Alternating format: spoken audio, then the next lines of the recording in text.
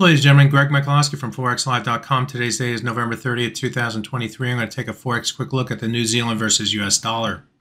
Looking at this currency pairing and going back in time to the end of July and early August, we had this swing area that formed within this the area right through here, where we had swing lows and then we broke below and then tried to use this area as a resistance level. The last thing the market did on this day right here was find willing sellers against that level, and we pushed to the downside. It wasn't until this week that the price moved back toward that area, found initial sellers against that level after breaking above the 100-day moving average and 50% retracement. This is a key level right through here.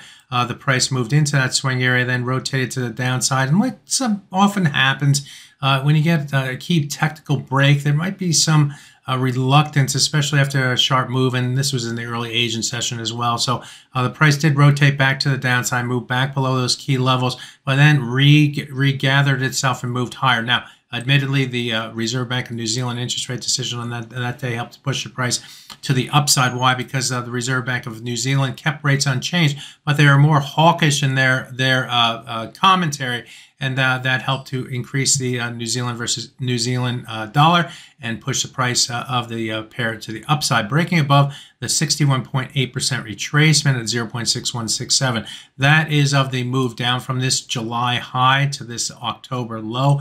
Big trend-like move to the downside over that time period, and the retracement level has since been building and building, and we did extend above the 61.8% retracement on that RBNZ move.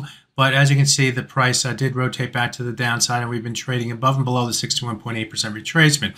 Now, the corrective move to the downside today on the US dollar buying took the price all the way down to the high of this swing area, again down near the 0.6104, 0.6117 level that again was defined going back to this July-August period right through here. So the ability to find support against this swing area was key. It's key for buyers who look for more upside momentum.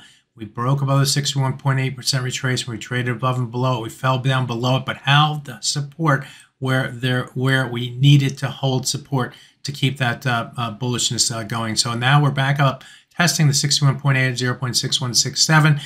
It's currently trading right around that level. And if we are able to get above that level, we look toward this 0.6220-ish type area through here. That level corresponds not only with swing highs through here, but goes back to these levels right here where we're at a ceiling, before breaking that ceiling, coming back to the what was now the floor, finding support against that level, trading above and below it, but then using that level right here as a resistance level before moving to the downside. So this will be the next key target on the top side for the New Zealand versus US dollar on further upside momentum. But first things first, you need to get above the 61.8% retracement.